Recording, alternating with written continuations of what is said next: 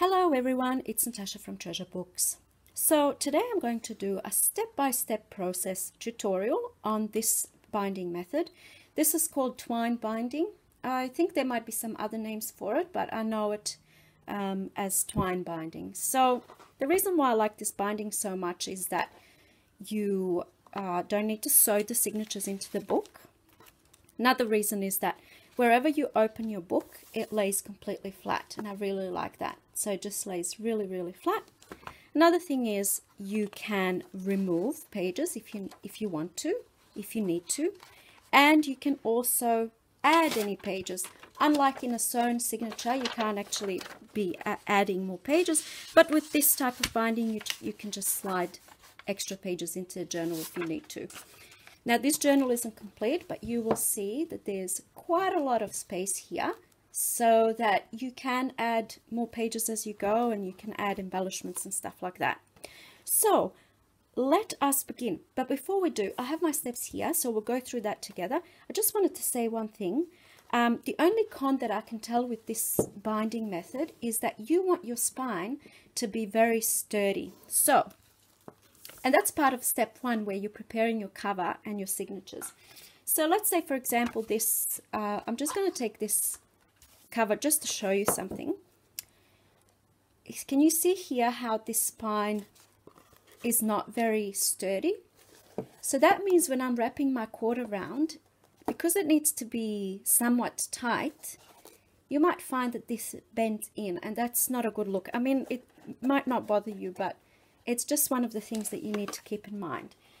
So what I did when I was preparing my covers for these journals is, this is just a Reader's Digest cover that I used. So what I did on the inside is I actually glued an extra piece of cardstock, thick cardstock or chipboard I think it's called, just really thick card. And so that way I have this really thick part here, and it's very, very sturdy, and it's not going to bend. Alright, so let's just start. This might look a little bit complicated, but I broke it down completely so it's very easy to follow. Okay, so first thing you need to do, like I said, is you need to prepare your cover. I've got my cover ready here, and you need to prepare your signatures. So I've got my signatures here. I've got 5 signatures, and I've numbered each one just so I know that if you want them in a particular order. I just numbered mine. This is, I can very easily remove this. These are just sticky notes so that I know in what order they go. Also, before I'm binding, I did stamping, I added lace and any sewing. These are the steps that I usually follow. So my signatures are now ready to go into my cover. So we have prepared the cover and the signatures. Next thing we need to do is you want to choose your binding cord that you want to use. So you can use twine binding, you can use elastic if you wish, you can use, I'm just using, I'm not even sure what this is called, it's a string that I have in my stash. Okay, so you want to measure your cord. I'm just going to open, now this might be a little bit hard to see, but I'll try and show it up close. So you need to measure your cord, and you need to do length of the spine for the total number of signatures times 2. So I have 5 signatures. So I need to do length of the spine, this is length of the spine, times 2.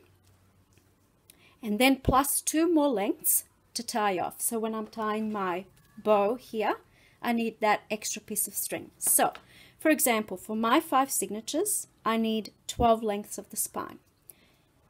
5 times 2, 5 signatures times 2 is 10, and then 10 plus 2 is 12. If you're doing 6 signatures, you need to, 6 by 2 is 12, and then you add another 2, and then you have 14. So for my example over here, I've got 5 signatures. I need to measure 12 lengths of the spine. So here we go. 1, 2, 3, 12. And then I just had a little bit of extra, just in case. I like to have extra rather than not enough. Okay, so now what we're going to do, we are now wrapping it around the spine. So I'm going to hold one full length hope that you can see this. So one full length of the spine, and I'm going to hold it with my thumb. And then I'm going to start wrapping. So let's go from here. And you begin wrapping around the spine. And as you are wrapping, you want to make sure that your strings are not crossing each other. So I might just change hands. So I'm still holding my string here. I'll hold it with this thumb. And I want to wrap 5 times. So this is 2, 3, 4, 5.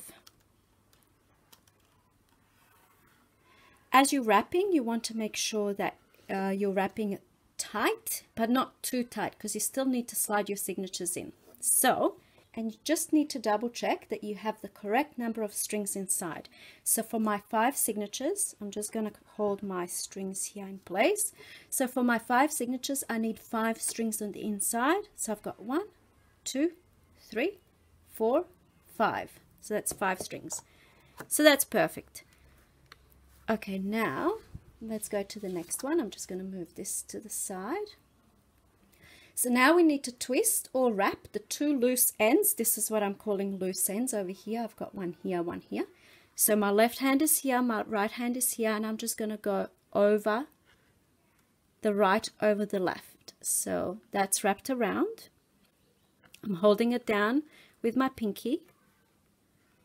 And now we need to pull one of the loose ends. So I'm going to pull this one. You can either pull that one, doesn't matter which one. And you want to move it underneath all of the other strings. So I'm holding it here where it's twisted around each other. And now I just want to move this string under all of these strings here.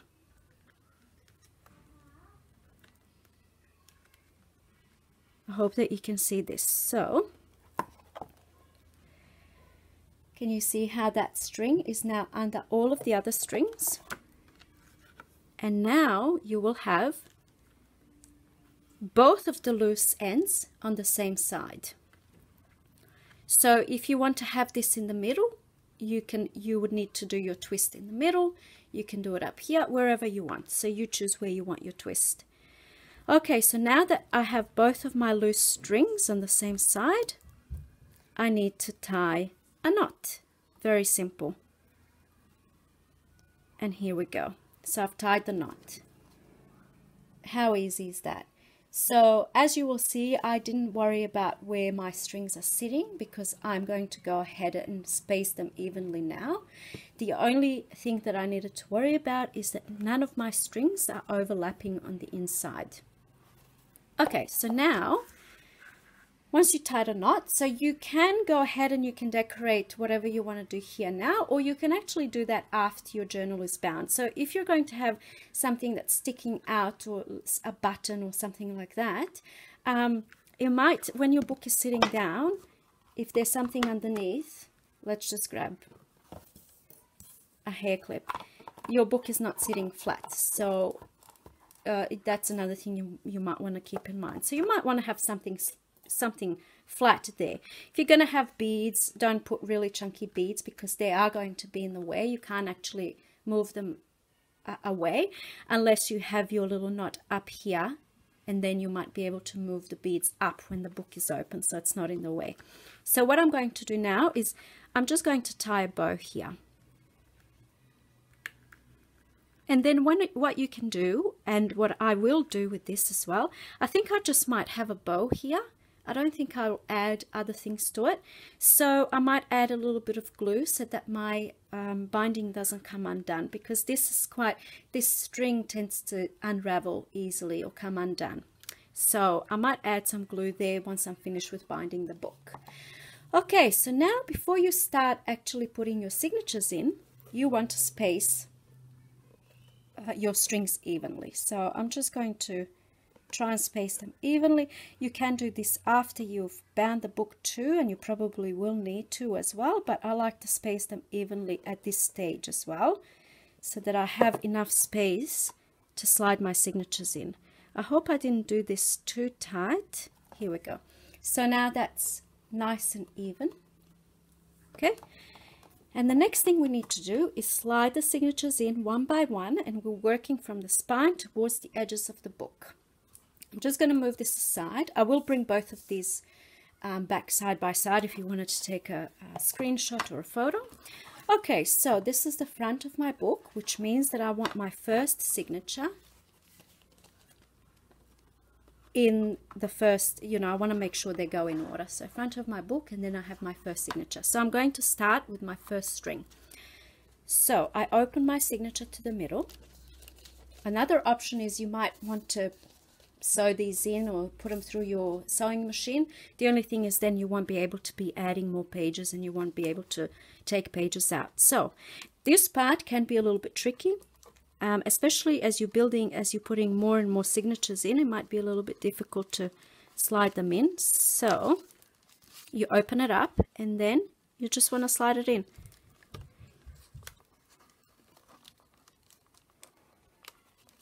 Make sure you grab all of your pages.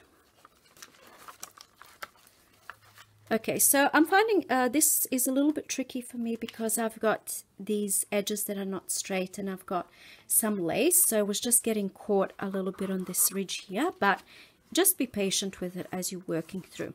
So the next one is signature number 2. I want to make sure that it's the right way up. So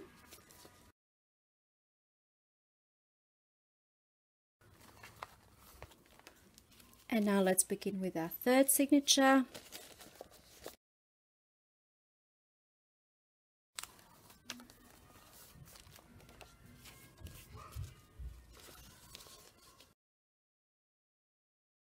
Okay, and now we're going to do the last signature. So if you're using elastic binding, this will be even easier.